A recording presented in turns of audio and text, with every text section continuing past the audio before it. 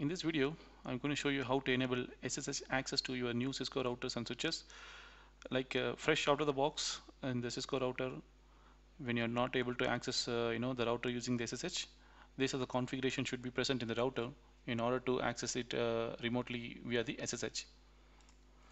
So this is my new router console. I'm in the console access. Cisco I have configured the IP show IP interface brief. You can see show run interface GE1.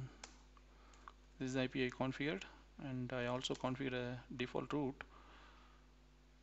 Show and pipe include IP route. You can see a default route I configured, and I can ping my default gateway.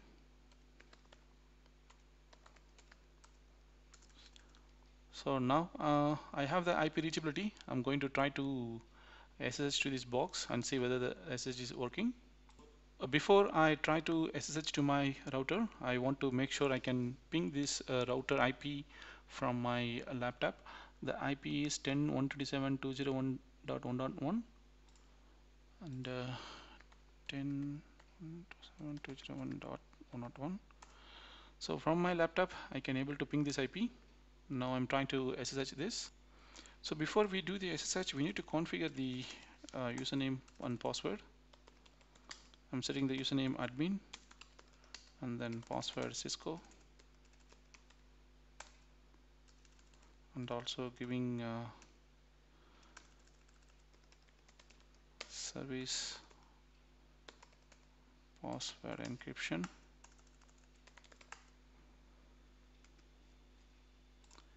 Now I'm in my secure CRT. I'm trying to open the connection to 10.127.201.1.1. That is my the new router IP, and then username admin. I'm trying to connect. So if you see, I'm getting the authentication failed message, and it says authentication with the SSH2 server failed. Even if you try to skip and give the password, still it won't work.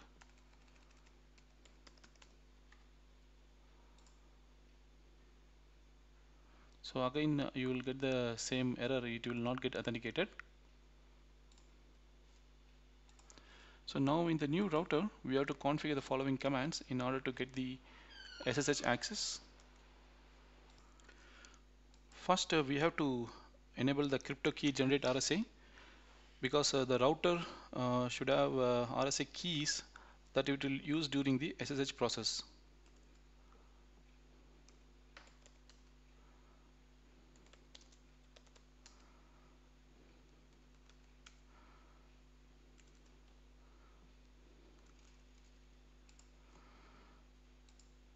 So before we run this command, we need to set the host name.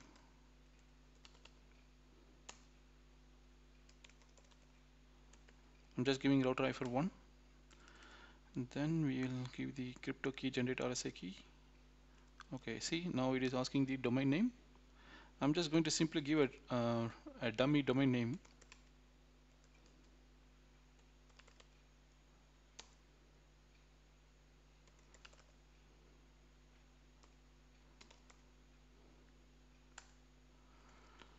So now let's see. So now it has taken. So basically you need it's a fresh router, so we need to configure the host name, and we have to give some domain name, whether it's a valid domain name or a dummy domain name that should be entered in the router, and then you have to give the crypto key generate RSA command, and I'm going to give the value 1024. Now you can see the key is generated, and also so we also have to configure this enable password, enable secret, giving the same Cisco, and then service password encryption.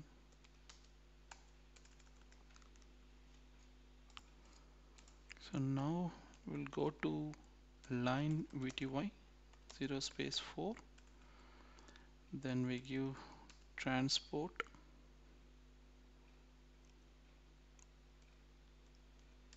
input SSH, login local.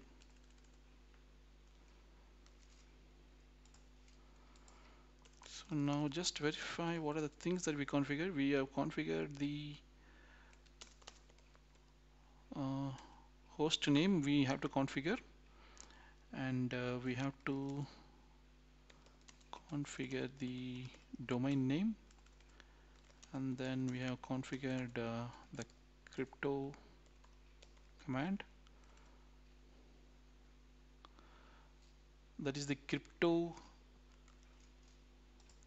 So that crypto key generate RSA is kind of a command just to generate the key. It is not present in the configuration.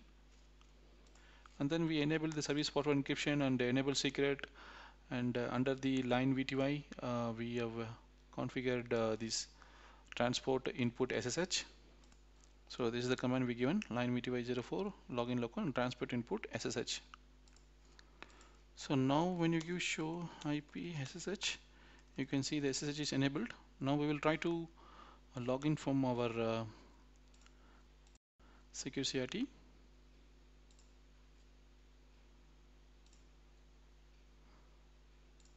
So now you can see it is not giving us any error. It's directly asking for the password.